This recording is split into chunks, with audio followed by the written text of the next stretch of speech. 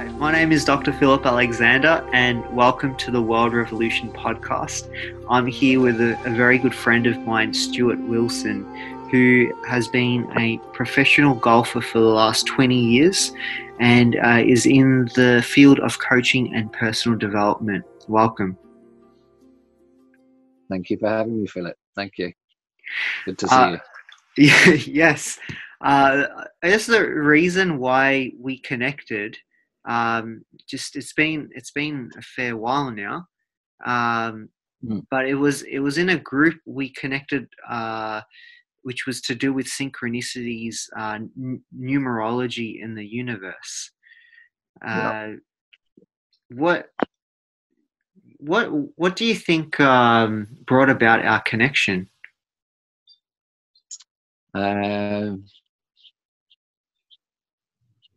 At a root level, a base level, I believe that spirit guides us through everything that we do, and when we're committed to that path, then the right friends, teachers, healers, helpers, whatever context people come into your life, everybody's there for a reason.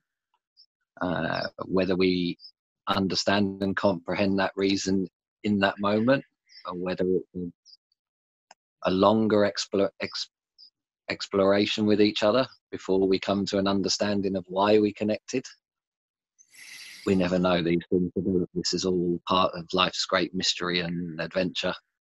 On the surface level, it was a mutual friend that recommended you in a mafia style way. I vouch for this man. He's a good guy. Yes. Yeah. It's grateful for the connection with you, bro. Thank you. And it's been an absolute pleasure. The few hours we've spent talking over the last few months. Probably, I think it was maybe around October last year. We first had some sort of in-depth talk and started to see the parallels in our lives, and that we've come from very different backgrounds and had very different experiences, yet whenever I meet with someone, I'm always wondering what the background story is. How did we both end up in this same place at this same time?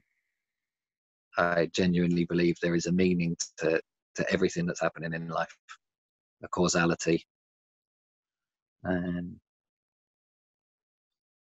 But there's always a seed of creation. And for me, it was a commitment to follow my heart and my soul and see where it takes me and accept whatever the consequences were of those decisions. And it seemed to me that the effective way to stay on that path is to keep facing your fears. It's your fears that take you away from your path and away from your true self, away from your best self, higher self, however you like to refer to it. And paradoxically, I discovered on that journey of knowing yourself, eventually, that self doesn't really exist. All that searching for self to find out that we are aspects of each other,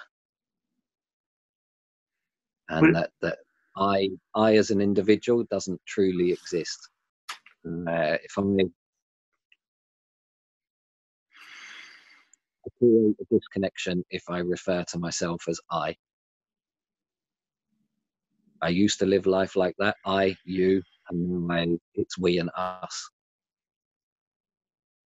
It's we and us, and we're a focal point of a moment, and you're a reflection of my moment as I am a reflection of your moment. And there's something in searching for that meaning and the context of why and how we've come to connect.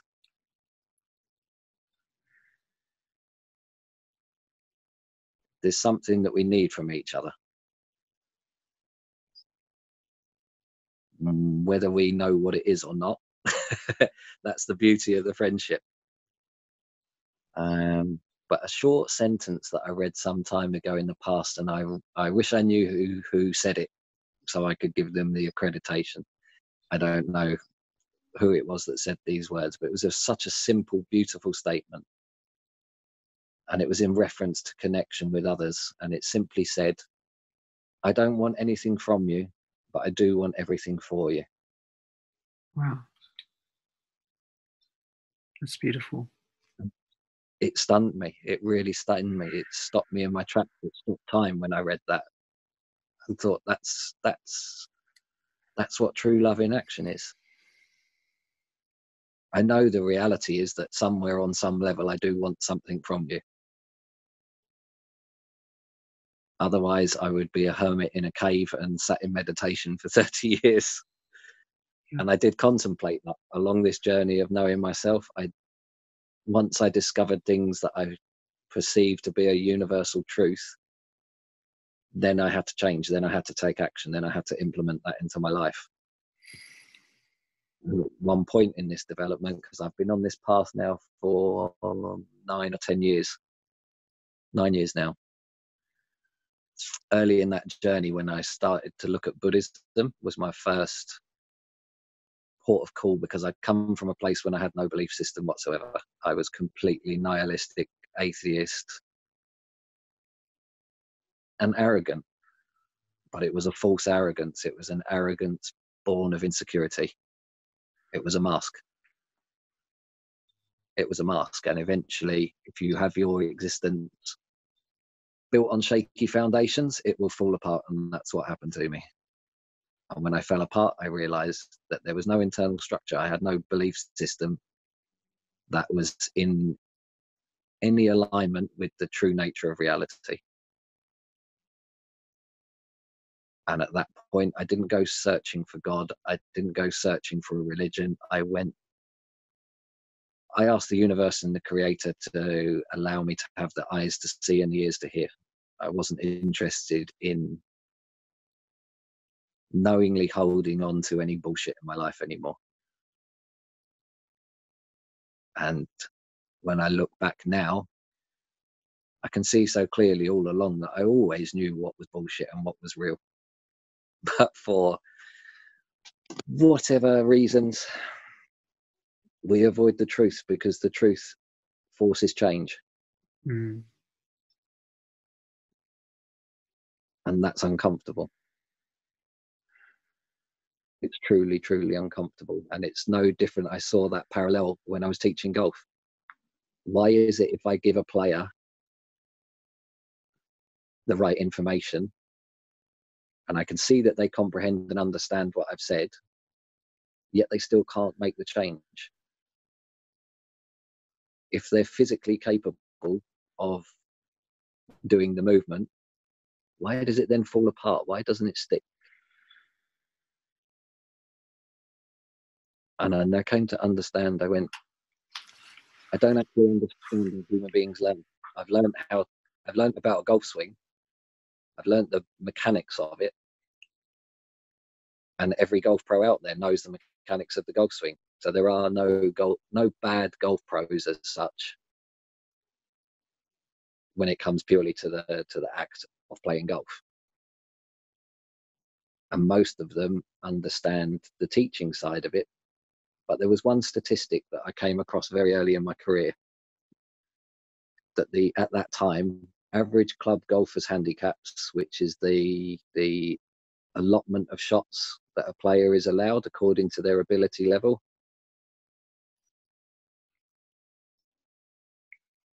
that it hadn't improved in 40 years. And that really shocked me, because I looked at the nature of the game and I thought, well, the golf course has improved. The machinery used on the course has improved, so that the playing surfaces are better. The golf ball has developed, it goes further. The golf club is easier to use. All of these external factors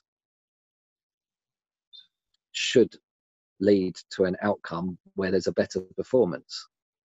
But the scorecard doesn't lie, and the handicap system doesn't lie. It tells you exactly where you're at with the game. And it hasn't improved. You could even make an argument that if all other external factors have made the game easier, but the score hasn't improved, actually we've gone backwards. As a player, we've gone backwards. We're not taking advantage of all these amazing benefits available to us. And so it struck me that the problem lies in this relationship with the instructor and the pupil. It's not the pupil's problem, because the pupil doesn't know how to do it. That's why they're coming to the advanced master, the professional, to get answers. The professional's giving them the answers, yet the student can't absorb it and change isn't coming into effect. So there's a problem there somewhere. And it got to the point when I realized 5 years into my golf career, I didn't know how to teach. I don't know how to teach. I understand the golf swing. I understand how to play this game, but I'm taking money from people. I'm supposed to be here to help them, and it's not working. Right.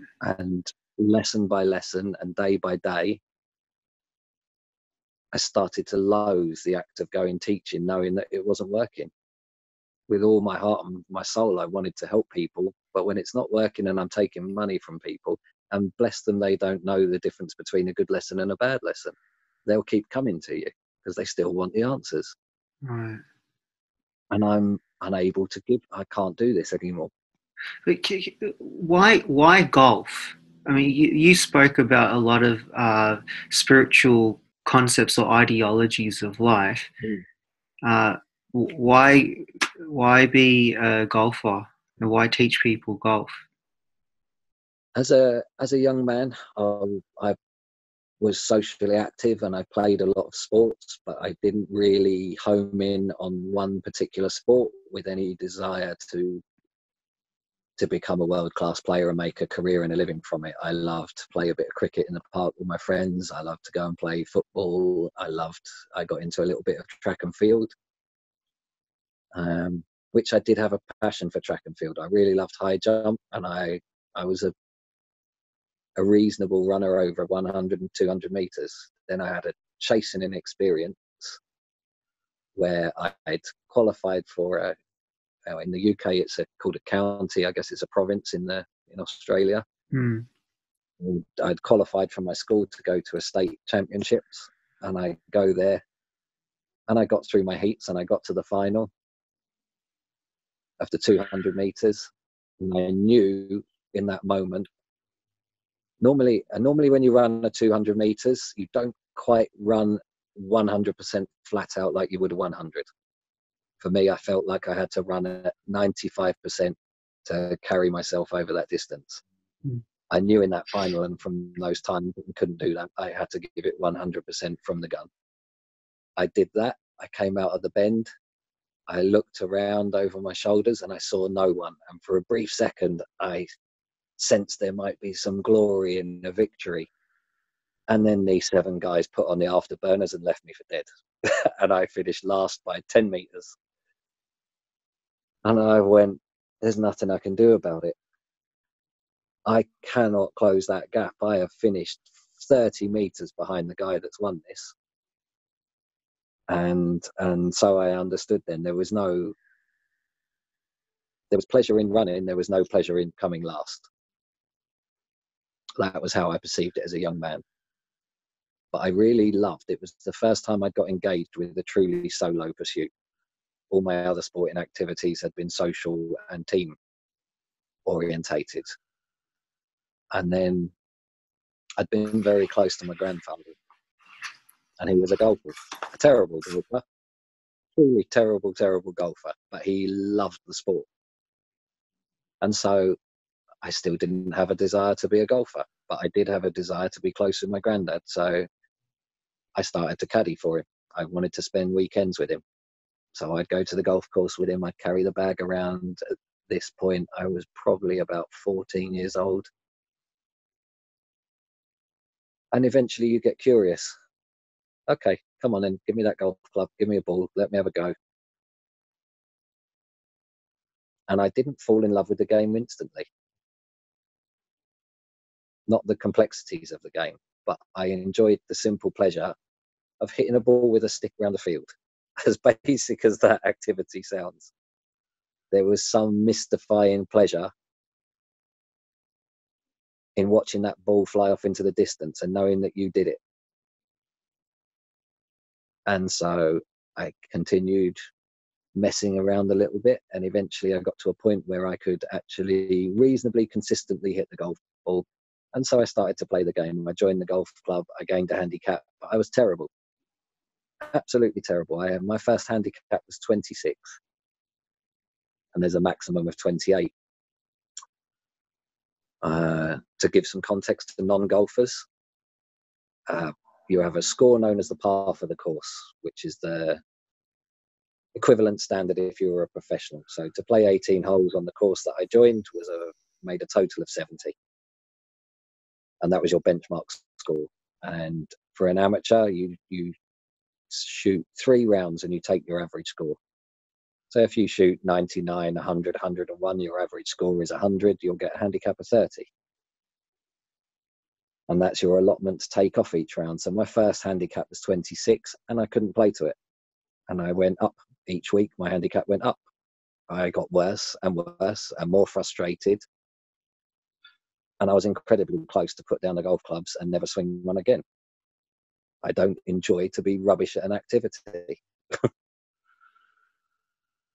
And so then the school holidays came along.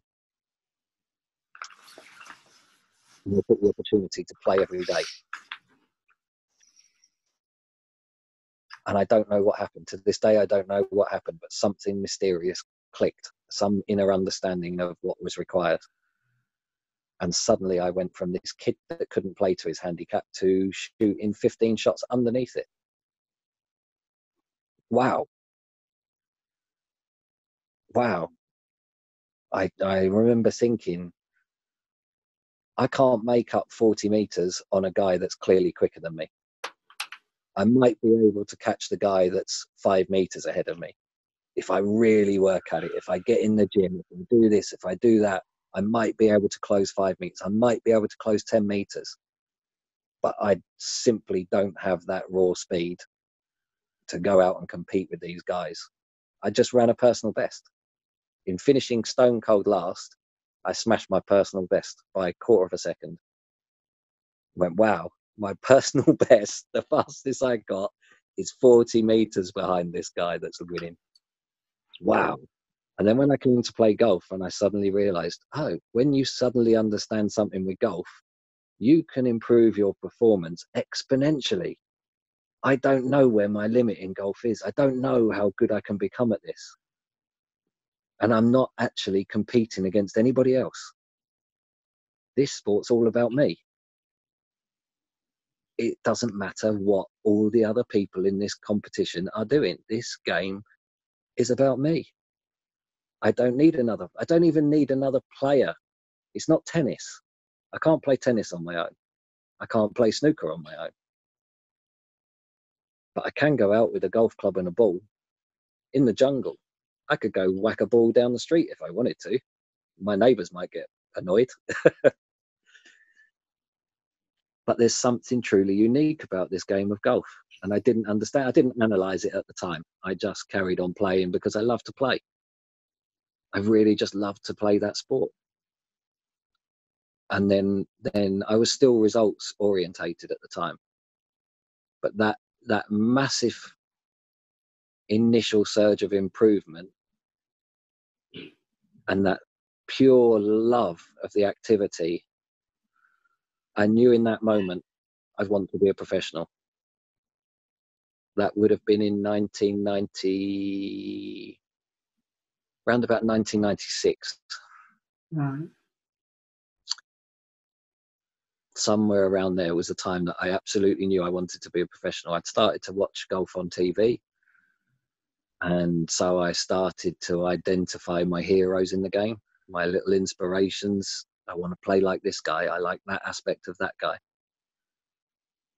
I just want to be the best me that I can be. But there was no evidence at that time to support my decision. There was nothing in my scores, in what I was doing, to suggest that this is a future Tiger Woods. This is a future Jack Nicklaus. This guy's got it. I never perceived myself to be particularly talented. But I had a work ethic. I had a work ethic and a desire and a dream. And so I applied myself. Right. And I worked and I worked and I worked and I beat balls until my hands bled and I had calluses and I let the game drive me crazy. But somehow I found my way. Not through talent. Not through talent. I did it through sheer willpower. And I went, wow, what's possible with willpower and pure intent? I got told as a kid that you can do anything you want to do. I stopped believing in that when I got my ass whooped in a 200-meter race. No, I can't. I can't win the 200-meter race. But I can be a golf professional. When it's truly down to my influence and my influence alone, then I can create my reality. So it sounds like it requires a lot of mental perception or mental development to be good at this sport. Would that be correct? Yeah, and it was only years later when I'd gone through my spell of playing and I was a competitive amateur at a reasonable level. And then I had an experience in the year 2000. I caddied for a guy called Neil Riley, who was one of the best professionals in the country. And he was on the fringes of making it onto the European tour and having some sort of world stage to go and play on. So he invited me to caddy for him at the qualifying school to try and gain access to the European tour. And I jumped at the chance. I went, fabulous. Yeah, I get to see inside the ropes what these master players are actually doing. I can't learn much. I can learn how not to do things from bad players, but I now need to know how to do things properly. So I want that access to the better players. So I go along and caddy and I analyse the situation and I looked at it and went, the way the structure to get onto the European tour, you've got something approximately 150 players qualify to have their tour card for a season. During the course of that season, they need to finish in the top 120 money earners to be able to continue on the following season. If you are 121st and lower, you effectively go into a relegation and you have to go back to the qualifying school. So there's 3 stages to qualify from if you're a nobody with no status and you're just making your way through. So you have to play a 4-day, 4-round qualifying competition in the UK, of which there were 6 venues running the same event concurrently, and something like the top 25 players went through from each tournament. So you've got somewhere around 150 players qualifying from the first stage to go through to the second stage. Then at the second stage, you've got some of the guys that have been relegated from higher up start to join you. So the overall standard increases through the development stages until you get to the final stage, where only 35 players will get their card for the following season. So I'm calculating the mathematics, the financial cost to attempt to even do this, to chase your dream and be a player. And I'm looking at this going, to play those 3 tournaments, you're looking at somewhere in the region of 5,000 UK pound, $7,000-8,000. I mean, this is not a cheap adventure and there's no guarantee of success. There's no prize money in this. This is all expenditure. I went, okay, this is going to be very difficult. My family doesn't have the money to back me. I'm going to struggle to do this without sponsorship. If I have to go and work 40 hours a week, then that's what's required. But then that eats into your practicing time and you're trying to compete with the best players in the world that are playing full time. So I worked out the numbers and I went, throughout Europe, there's probably somewhere in the region of 2,000 players of my standard or better attempting to chase 35 qualifying positions. Your odds of success, that's not good. That's not good at all. And there's very, very few golfers that come along like a Tiger Woods or a Rory McIlroy that are so good at such a young age that you put a label on them and go, yes, yes, yes, this one's going to get to the top. Without doubt, this one will get to the top. For the rest, it's 2,000 guys chasing 35 places. And I looked at that and I went, any little thought I had about being a world-class player, I let it go in that year. in that experience of caddying for that guy. I went, my future, I very much love this game,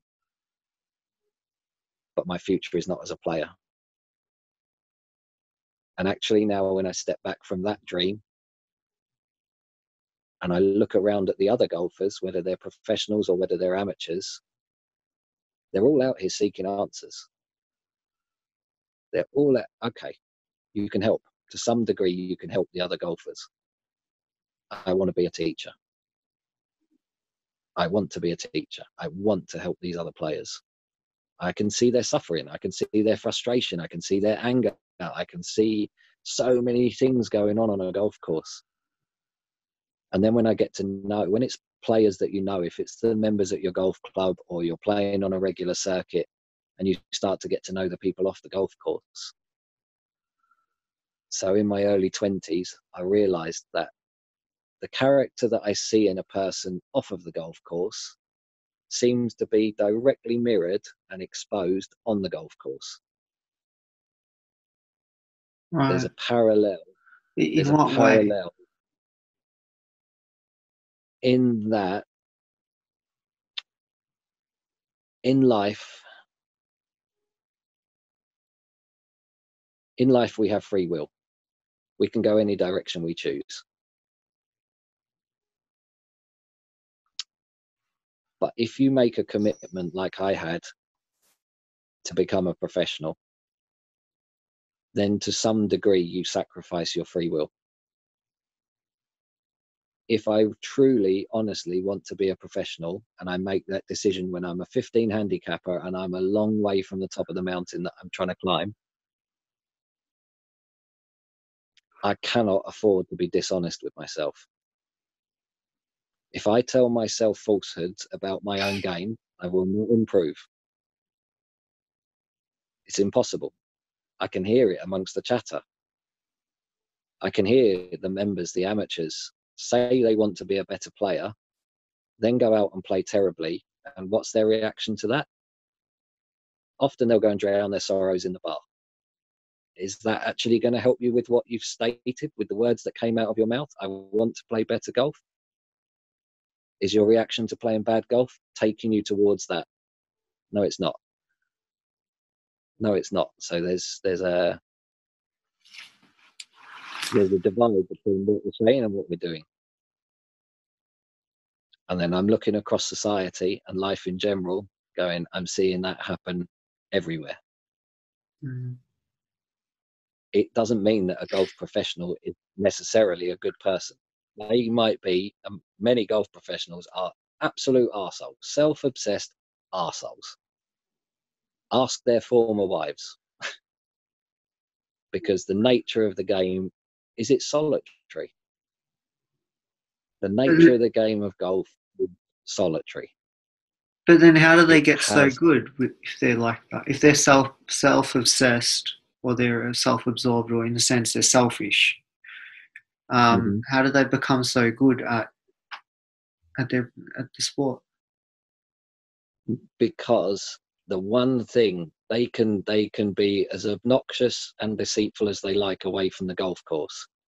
Even on the golf course, they can be obnoxious and deceitful to other players, but with themselves, they must be honest. I see.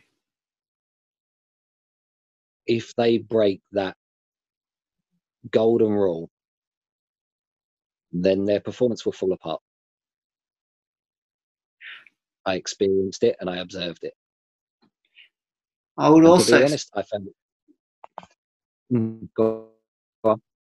no, I was going to say, even if you do reach the pinnacles of anything that you follow, if you do it with deceit or just selfishness or whatever it is, you're not going to be happy even if you achieve it.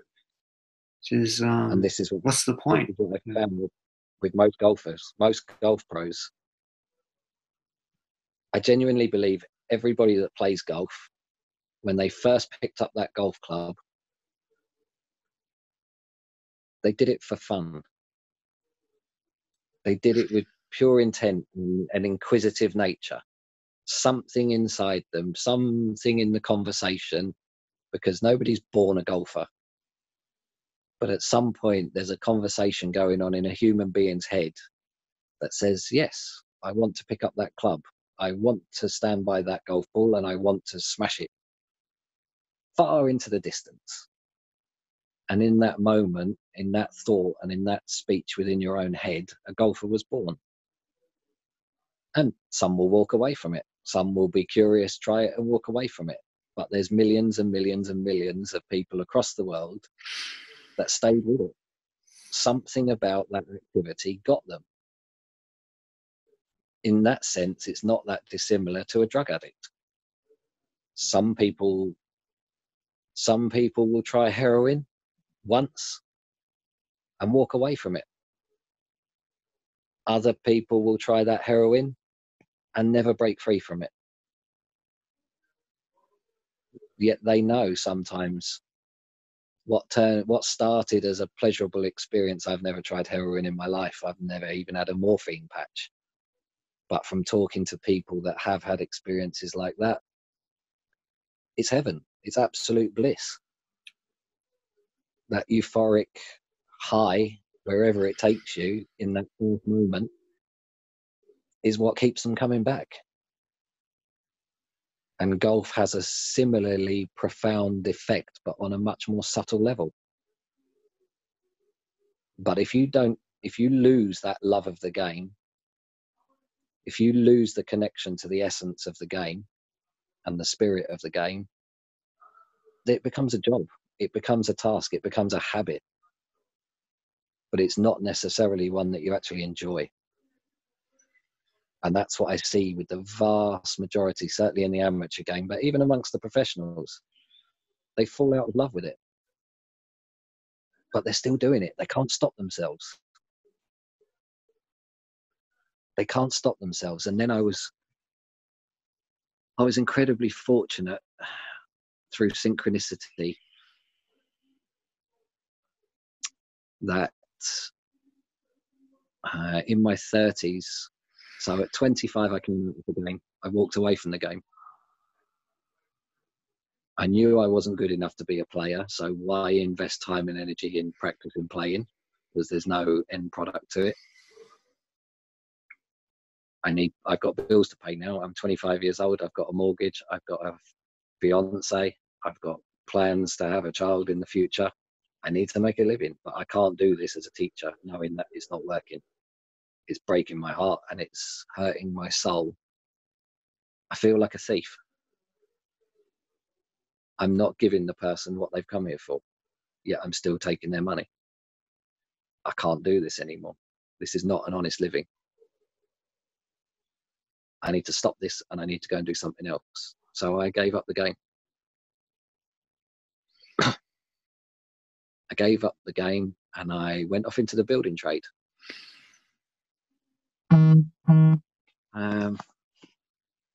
And then while I was in the building trade and I go off and do other things, I didn't realize what I was doing, but I put my life in the hands of others. I've been living life in an existence that relied solely on my input. When I made that switch and went into the building trade and started work as a subcontractor, I didn't realize these things were happening. This is only after the event analysis. I've put my future and my livelihood in power in the hands of other people. I went off to do what I thought was an honest day's work. I would go and build a wall. I would go and knock a wall down. I would install a kitchen. I would fix the roof. It seemed like an honest day's work for an honest day's pay. And I was much more content with that than I was standing there. I was earning more money as a golf pro. I had an easier life. I was standing in a nice environment, smelling the grass, looking at the trees. Now I'm on dirty, dusty building sites. But I was happier. I was more content in my soul. And then disaster struck. A redundancy came. My first redundancy came. And I rode that one out. I got back into work relatively quickly. But 18 months later, 2 years later, second redundancy comes. This time I didn't get back into work quite so quickly. And it caused massive financial implications. It put a strain on my marriage. I had a young son then. And I thought, I haven't done anything wrong. I go out every day and apply myself, the same work ethic I had when I was a golf professional. And now I'm in the shit. Not just me personally, my family's in the shit. There's a danger we're going to lose our house. How can this be? This is not right. This is not right. But you struggle on, you carry on. Eventually the marriage broke down, not just for financial reasons. There were other emotional issues and things going on. And so I was completely lost and broken. And at that point, for the first time in my life, reality smacked me and suicide became an option. I was so deeply, profoundly unhappy that I couldn't function. I couldn't leave the house. I couldn't go to my job. My world descended into a small, dark cave inside my own mind. And then when I reached that point that I describe as the bottom of the emotional well, I knew that was it. You either have to let the well fill up and drown yourself and let this go, or you have to claim your responsibility and stand up. And I knew then that everything that happened was my responsibility. I wasn't a victim. I wasn't a victim of redundancy. I wasn't a victim of grief. These things happen. These things are outside of your control. But I'd acquiesced to my own personal power and put my life in the hands of other people. And so it took a little bit of time, but I started to ask the question, how do I come back to myself? Because I've never been so lost. And after I'd asked that question, this was my eureka moment. This was my eureka moment. I remember sitting in the office, tuning out of an argument with an architect, not paying attention to him, lost in my own mind. And I went, that was it. The question in my mind was, when did I last want to get out of bed in the morning? When did I last want to connect with life? When did I last, where was I? And I went, I was a golf professional. Eureka, the light bulb, the light came back on. I was a golf professional. Okay. In that moment, I knew I needed to quit that job and I had to go back to golf. I didn't think or know if it was the long-term solution to where I was at, but I knew it was the first step. So take that step. And I knew I had to go and start at the bottom again. I knew I'd been out of the game. And I knew that I couldn't repeat and do it the way I'd done it before. Different Otherwise, mindset. history, completely different mindset. The desire to help, the desire to teach had never left me. My love of the game, I realized then, had never left me. The cliched saying that you never forget your first love. For me, it's absolute truth. For me, that is an absolute truth. We never forget that first love. And so I took that step back into golf. I humbled myself. And I began again from the start. It didn't matter that I'd been a professional before. It didn't matter what I'd done in the game before. It mattered what I did now. There are a lot of echoes in what you're saying to my own personal life. Mm. Yeah. I think if we really look,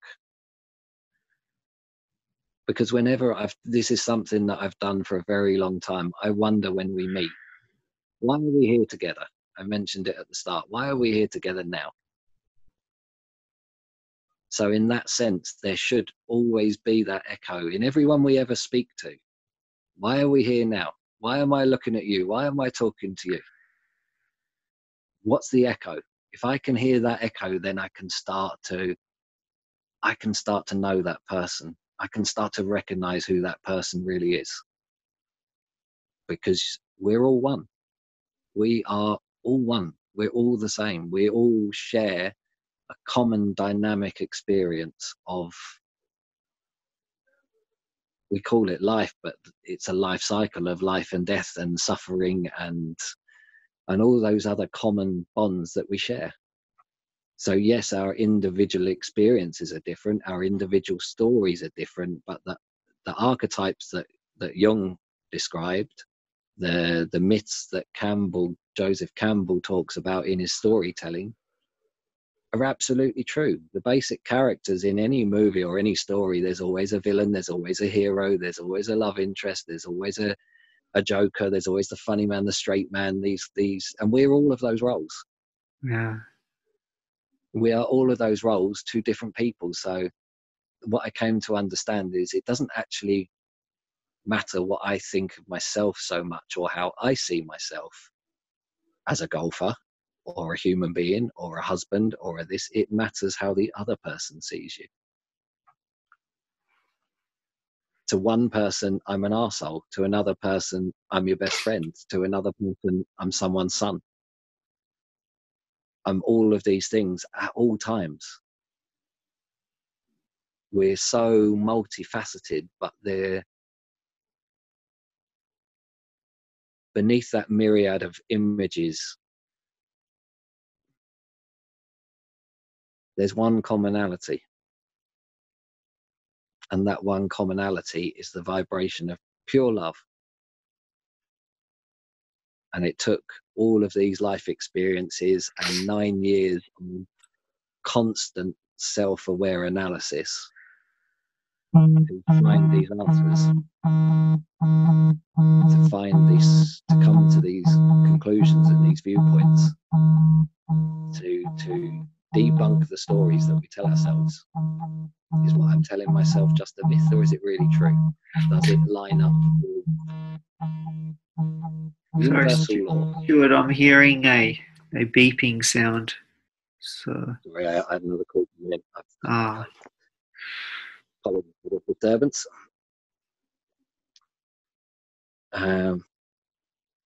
Funny, it's 11:09, which is 9/11. That was my twin flame girlfriend, partner, spiritual wife calling in. Oh, really? Wow. Yeah. Oh, and it's 55% as well. Yeah. So we never escape the numbers, but that's just trivial side distraction. Yeah. There's so many things that we could talk about. Yeah, we could go anywhere. Why do you think we're actually here? If we're all the same, we're all one. Mm-hmm. Why do we appear different, even though we're one? I mean, to even grasp, to comprehend what that is, what is your perspective Well, on I started to write a book, and I'm still in manuscript stage at the moment. And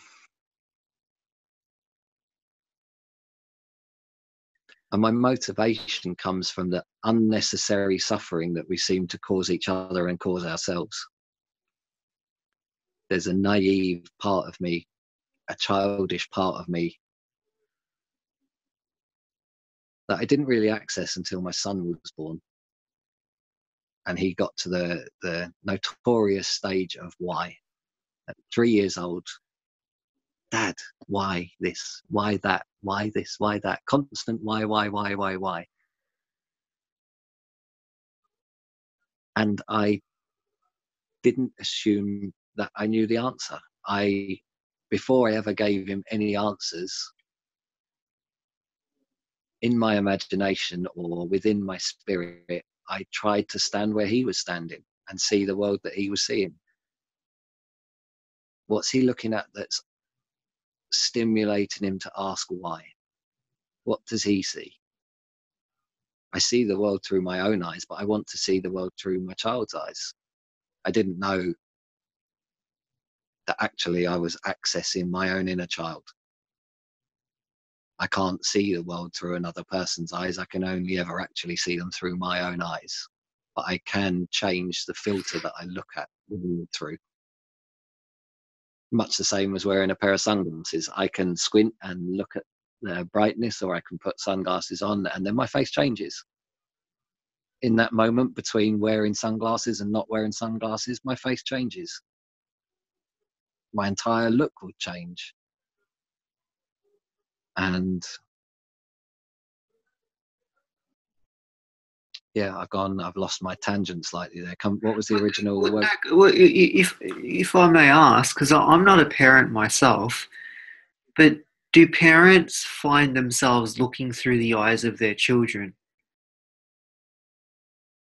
I think they try to, and I think if we're not completely self-obsessed and uncaring for what's going on in the bigger picture, I think most of us are well aware now that humanity is on a largely self-destructive course.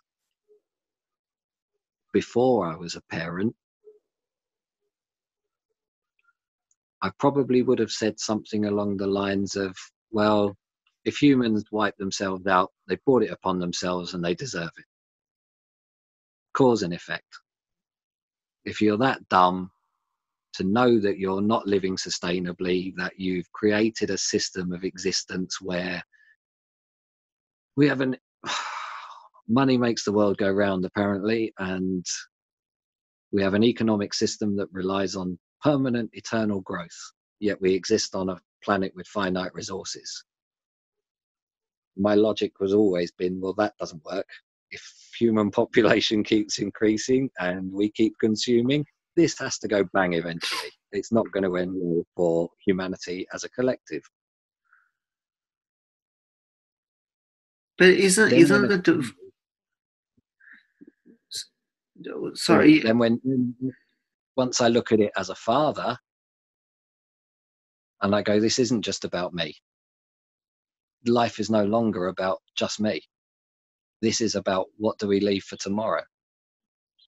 This is no different to going out trekking and arriving at a campsite. Campsite rules dictate that you should leave that site better than you found it. Mm. And then there's something there for tomorrow's adventurer, tomorrow's child. But we don't live that way as a collective experience of humanity at the moment.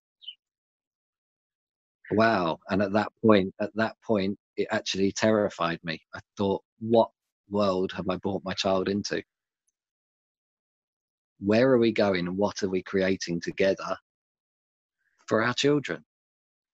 Isn't the divine creating all of that anyway, though? Possibly. I don't know the answer to that. The reason why I asked that question, whether parents see through the eyes of their children, so I felt like as you were speaking on this, there was a reflection of us being the children of the divine, and the divine seeing itself through the eyes of us being its children. You make a really, really salient point there. Eventually, because I'd come and lived for so long and trained my brain to think in such a nihilistic, atheistic way, I couldn't allow myself to break that train of thought. I found it incredibly difficult to let go, even though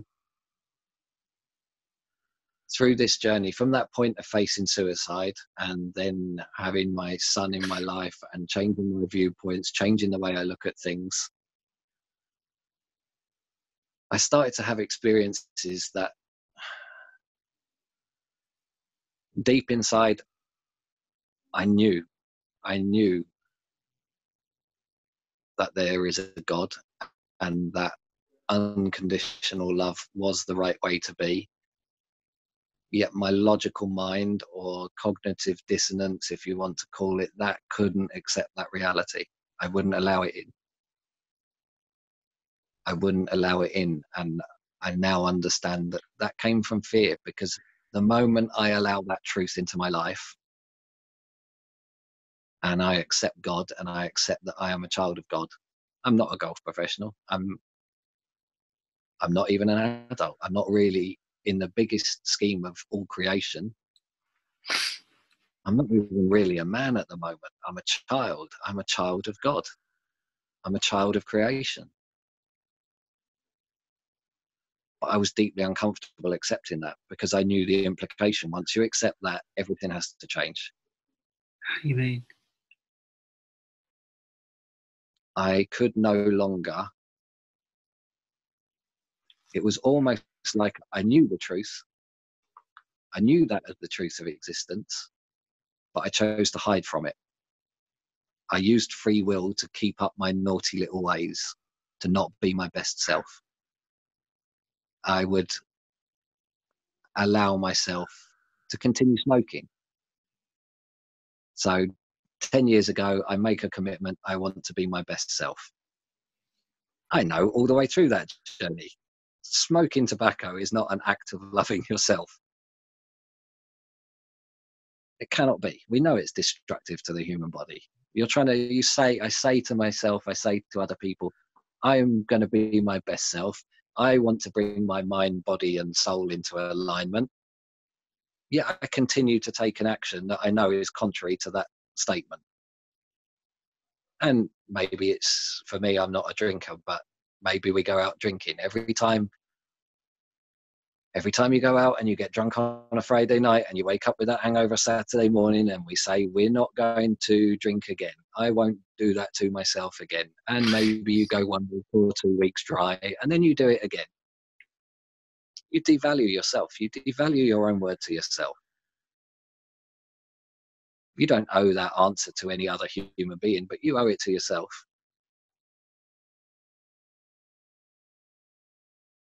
It becomes almost like an honest lie, a deceit of self, the forked tongue. We say one thing and do another. And I knew that once I accepted God, if I came out openly and said, I've changed, I haven't changed, I've revealed what I know to be the truth. I know that I am a child of God, which means now that I have to accept that I'm being watched effectively all the time. I'm now accountable. By making that statement, I'm now accountable, not just to myself, but to God himself. In the awareness of that. In the awareness of that, I knew once I utter those words, once I start to speak that way, once I start to, for want of a better phrase, preach, then there are huge implications. Now there's nowhere to hide. We think we can tell these little white lies. We think we can sneak around and not honor our word. Can you really do that if there is a God No. watching over us all? Or when the time comes and we come to pass and we get called home to him, that father figure, there's your judgment day. Okay. So I live my life. That father figure is unconditional love, though, which means that it doesn't distinguish anything as right or wrong, good or bad. Okay, put it this way. You're 12 years old. You've done something naughty and your actual blood father has grounded you. And you don't like that one bit. You hate it, but he's taken a course of action that he knows is right for your well-being. But it goes against your free will. If you then go and defy his order and sneak out the window, disappear off down to the park, and something happens, something out of your control happens, you're just messing around with your mates and you roll over and you break an ankle. You're just kicking a football around. You think you're being clever. You think your dad's not going to find out. Yeah, I'll get back before he's home from work. No one's ever going to catch me. I'm fine. You know you defied your father's orders. Something happens that's out of your control. You roll over, you've broken your ankle. Now you're off to hospital. Now you're not getting home before your father. Now you're going to get busted. Your father's going to kick your ass when he gets hold of you. Does that mean that he does love you unconditionally or not. There are rules to the game. Yeah, yeah. There are rules to the game, and when you understand the rules and you play within the rules, everybody gets on fine. We don't have to agree and like the rules, but we have to accept that the rules are there. Otherwise, it's a free-for-all, a complete free-for-all. We can make it as simple as playing Monopoly. If we've got five friends sat around a table playing Monopoly and one decides to cheat and the other four know they're cheating, is that fun for the group? Or is the actions of one person detrimental to the enjoyment of the game for the group? When it comes back to golf, it doesn't matter. Golf is the hardest sport in the world, of that I'm convinced. And it's brutal. The rules are brutal. But they are what they are, and they're the same for everybody. But if I go out and play golf and I see someone cheating, he's not answerable to me. Ultimately, he's answerable to himself, and he's answerable to whoever's organised the competition. Does that mean I have to hate the guy? No, I don't have to hate the person. I can absolutely love that person and want the best for them, but I can despise their actions. Why are you cheating, dude? So it comes down to the intention. Yeah. So we have the free will to have whatever intention we like, but if we've truly committed to be our highest self, our best self, then we can't cheat. But we have to regulate ourselves. Internally, in our heart, we know what's right and what's wrong. You don't need a manual, a written rule book to tell you the rules of the game. You know when you look inside.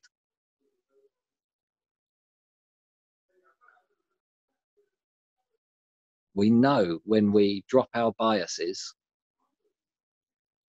for the outcome. Buddha taught that our suffering, our needless suffering, our unnecessary suffering comes from our attachments. Well, our attachments are our expectations, our own personal biases. When you let go of those expectations, when you let go of those biases to fix a certain outcome in your favor, what's the difference between doing that and cheating in playing Monopoly? If you're trying to fix the outcome of a game of Monopoly, you're not playing the game fair. You're not playing the game right, so far as I understand it. But it's not for me to judge a fellow brother or sister. I have no right to do that. I'm not God. I'm a child in the image of God. But I'm not God. It's not my place to judge that person. But one day you will face that judgment. One day your father will come home. He'll find you're not in your bedroom when you've been told the rules of the game. You're grounded, son.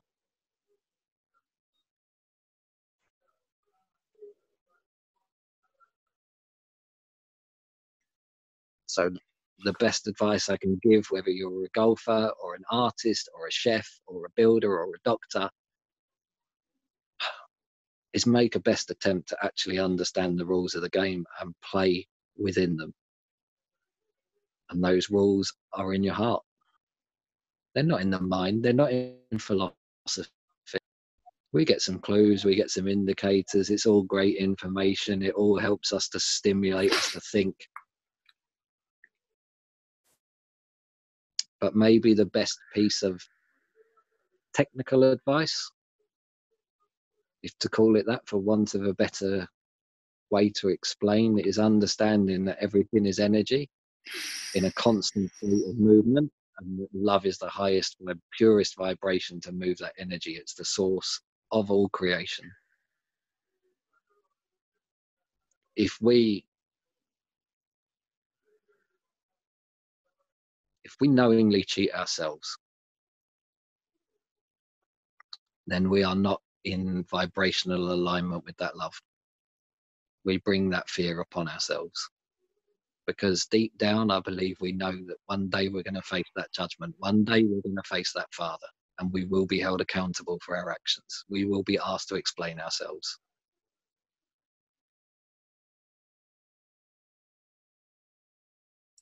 Stuart, I have to end this podcast here, but I think this is a really good note to end it on.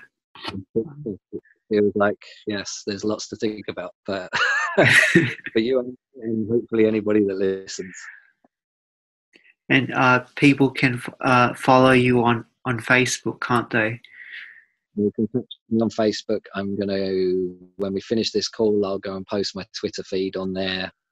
I have periods of complete inactivity, and then I have bursts of manic insight and thought and information sharing. And he's also writing a book, which be heavily anticipating. Yeah, hopefully the book really is a platform to give the more detailed parts of my journey. We've skipped over kind of topics, but this book really gives the nuts and bolts of the individual experiences along the way. Hopefully I set out to write. I didn't never set out to be a writer, but I had enough friends encourage me around saying, look, you've got something that we enjoy hearing. Yes. Maybe we could talk about writing. So I took that on board eventually and started that process. And really, it came from that same desire as it was to teach golf. I just want to help people. If that book helps one person, then it's worth my time and effort. Much the same as your book, I guess. Whenever we create something and the seed of that creation comes from pure love, then only good things come. Yes. But that definitely sounds like the right note to finish on. Thank you, Stuart. And we'll have to continue this again. Grateful for the opportunity to open up and be transparent and have a platform to share with you and others. Love you, brother. Love you too, brother. Namaskar. I'll see you soon.